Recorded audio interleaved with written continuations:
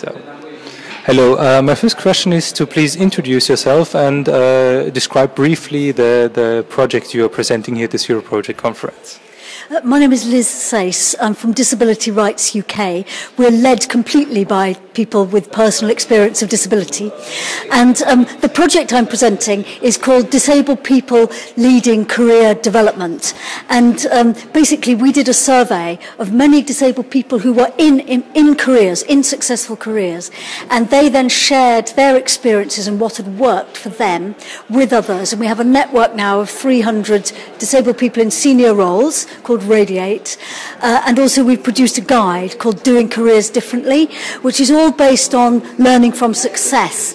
So rather than just focusing on barriers, it's really learning from what has worked well so that we can spread what works well, and it's all led by disabled people, completely led by disabled people. And the guide has gone out to many thousands of people online. I'll make sure there's a link on the Zero Project website, and it's proved really successful, and we would like to spread that across UK and to other countries as well.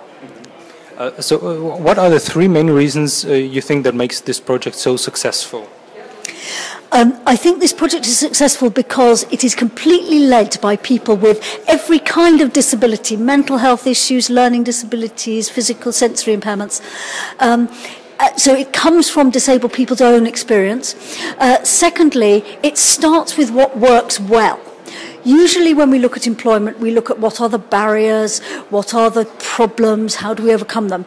This looks at when it works and people can have a successful career, what has gone well and how can we make that true for more people. And that inspires people to get involved, and it shows what can be done, it gives a vision. And I think the third thing is it doesn't just focus on getting a job, it focuses on having a career. So it's about how you develop once you're in the job as well. So there's something to aim for. It gives people more hope and aspiration, and it says disabled people, like everyone else, have a right to a decent job, a decent career, not just any job. Do you think for implementation on a global or international scale, are there any obstacles you see?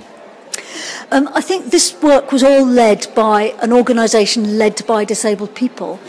And many of those organisations in different countries don't have a great deal of funding. So I think it would be good to show what this can achieve and then put some more investment in it, because with the leadership of disabled people, it really provides role models and it shows what can be done. And it might be more successful than some of the programs that are just services to disabled people. So I think there's an obstacle that these organisations aren't the ones necessarily that have the investment. I think also there's an obstacle that in many countries there are very big contracts, certainly in UK, with companies that provide back-to-work support. This kind of work that we've done led by disabled people doesn't always form part of that kind of service. So it's a little bit on the edge, and we think it should move from the edge more into the heart of employment services to support people to get into employment, but also to progress in employment and to stay in employment. My last question is about your perceptions of the Zero Project Conference. What is your take, and what would be your wish for the future? I think what's great about the Zero Project Conference is that it's really systematically looked at. What are the policies that could be good, that could be spread? What are the good practices?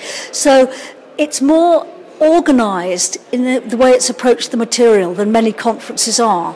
And I think that gives us much more to go on. I'm going to go back to UK and say, if they can improve retention in Sweden, why can't we do it in the UK? And so on. And I hope many people will go back to their countries and do the same thing.